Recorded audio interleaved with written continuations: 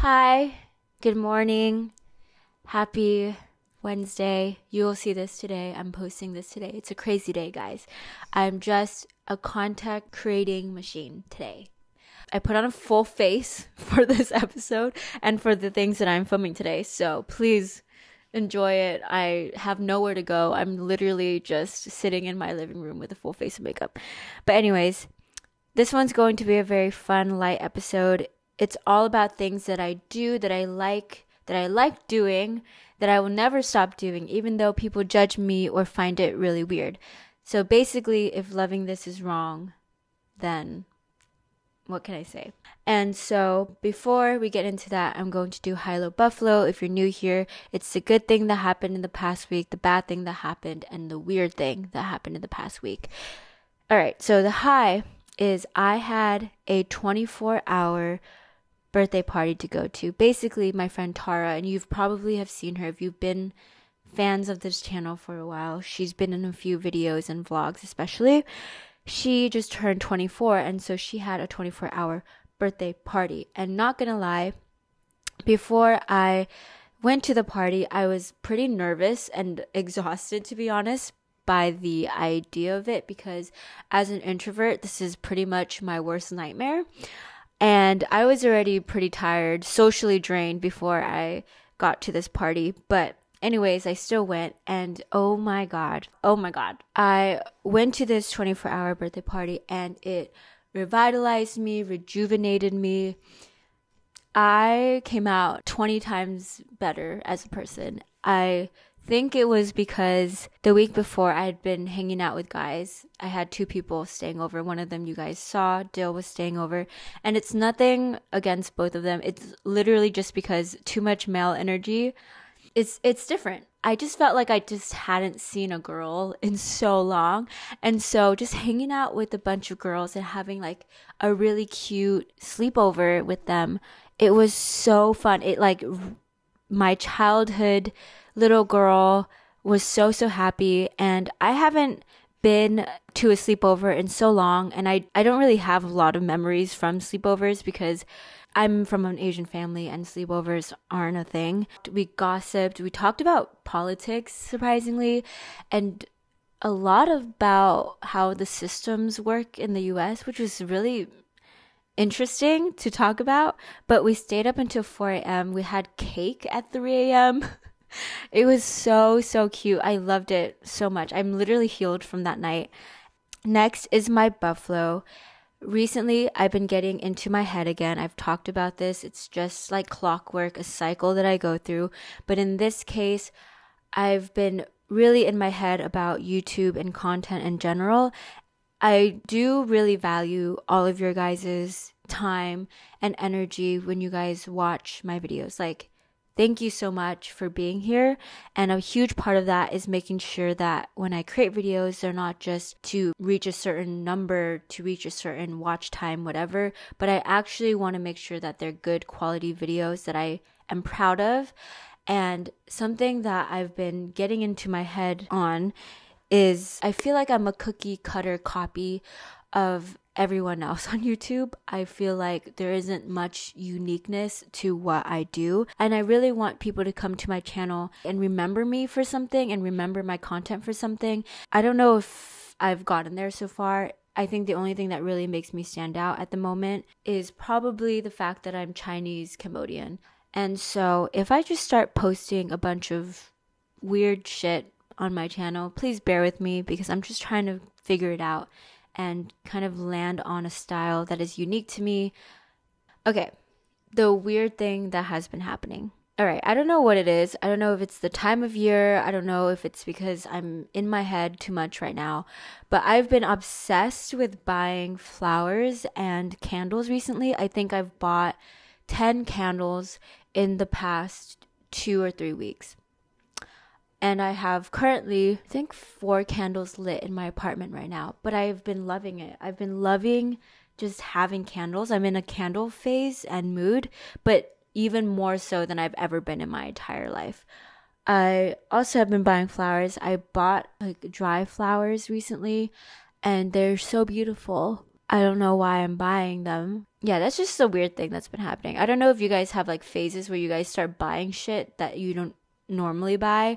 And right now I'm in a candle and flower phase. Before I get into the video, I wanted to say I had some people reach out to me and ask to put my Spotify playlist on my YouTube and Spotify podcast because you guys like the music that I choose for my videos, which is so, so sweet.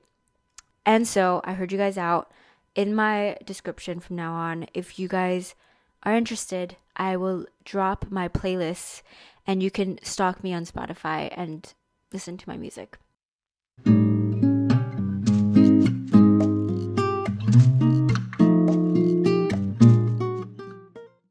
These are some hills that I will die on. The first thing is the way that I eat pizza. Fun fact, guys. I eat pizza sideways. So this is the slice. It's like a V and then the end. Take that and I turn it to its side so that the crust is either on the right or the left side. And I eat it from the side like somebody would a corn on the cob. And hear me out. I know this is so weird. I get so many looks for doing this. I do this because I like to balance the crust to cheese actual pizza ratio. And so I take like a few bites of the cheese and stuff, and then I'll take a bite of the crust and then back and forth. But normally if you eat a pizza from, the tip of the triangle all the way to the crust, you have to wait till the end to get the crust. But I like to like change things up while I'm eating because I get bored of it. I'm just tired. I'm on my like 10th bite of eating the same cheese and tomato sauce. All right, I am obsessed. This is really how I age myself. I'm obsessed with bragging about getting a deal. Like if I bought something and I got it for a steal, if I haggled, I will tell everyone and their mothers the deal that I got. Like I love the item that I buy more than I would have because I haggled for it. And it's like not even the first time I buy it and I'm like telling everyone. I will talk about it if someone compliments me on it later. So let's say this sweater here, if I got this for a deal like 2 years from now, I will still tell everyone. If they're like, oh my God, your sweater is so cute, I'll be like, yeah, I got it for like $10. Like I'll still tell everyone, and I'm so, so proud of it. And I love bragging about it. It makes me feel old, but whatever. I am also obsessed, and this is like very relevant right now because John Luke, he's a YouTuber. He just stayed over as well. He bought whole milk, not for my apartment, but for himself. And he didn't finish the milk and he left it in the fridge, which I didn't know until he left. And guys, whole milk, I have a dangerous, toxic relationship with whole milk. I love whole milk so much. It's a very nostalgic food for me. I only got it when I was younger, whenever I went to my grandma's house. She always had whole milk. I loved eating it with cereal, which is my other thing that I'm like insanely obsessed with, cereal and whole milk. Yeah, I just don't know how to control myself whenever I have either of these things in my fridge. And so I eat cereal pretty much every meal, which is what I'm pretty much doing right now with the whole milk. And I go to sleep excited for the whole milk and cereal the next day, which is so funny but bad because I'm like, it's like lunch and I'm like, yeah, after eating my normal lunch, I'll be like, time to have my cereal. And then I'll get to dinner and I'll be like, I can't wait to have my cereal. It's stupid how much, it's silly guys, how much I love cereal.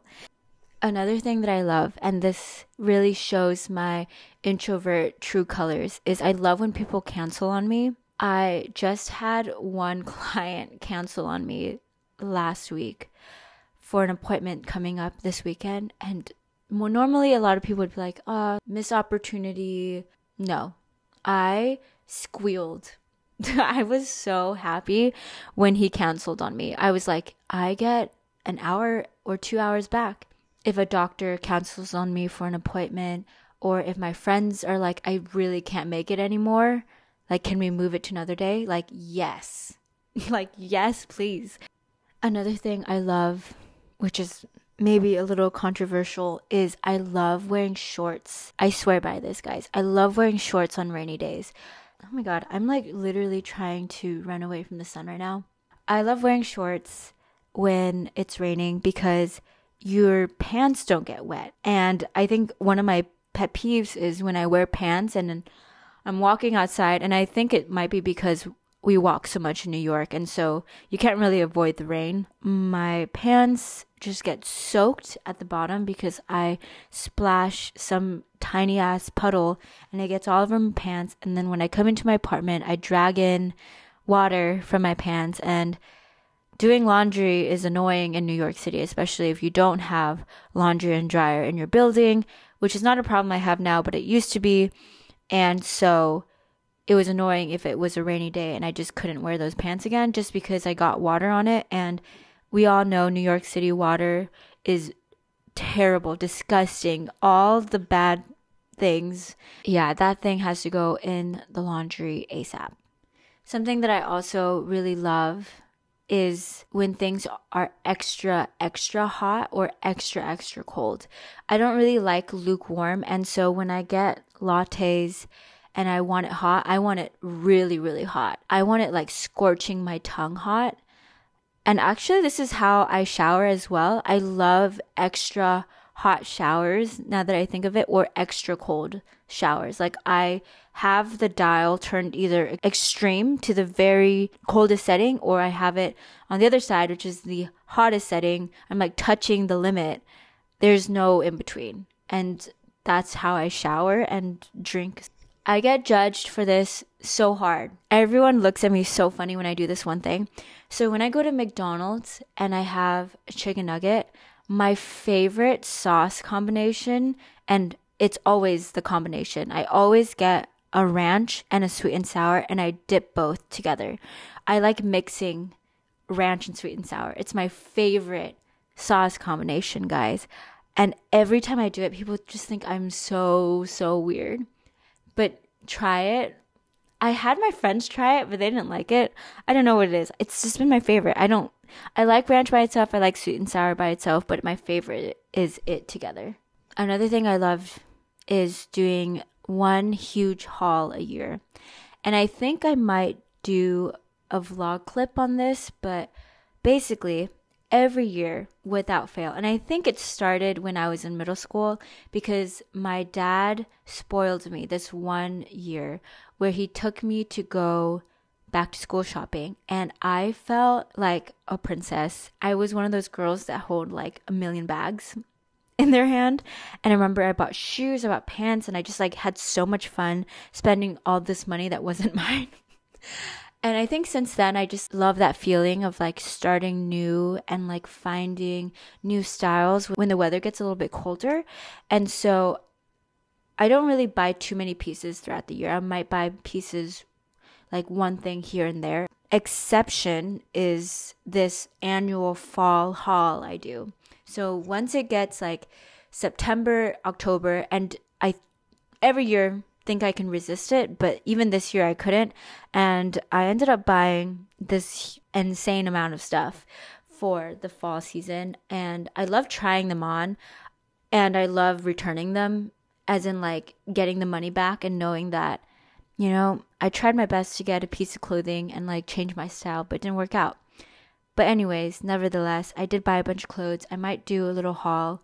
Another thing, and this is on the same lines, is I'm obsessed with checking and tracking packages.